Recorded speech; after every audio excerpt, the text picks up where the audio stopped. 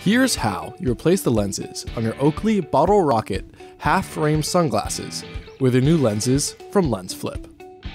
Hold the frames facing away from you so you're looking at the inside of the lens. With one hand, pinch and hold the nose piece. With the other hand, grab the bottom of the lens near the nose area. Push down on the lens while pulling up on the nose piece. The lens will pop out. Turn the frames around so the frames face you. You no longer need your old lenses.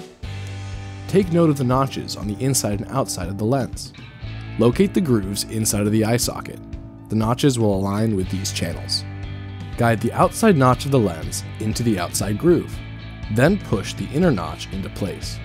Once both are inserted, pinch the lens and the frame together. And that's it. That's how you replace the lenses on your half-frame sunglasses with your new lenses from LenzFlip.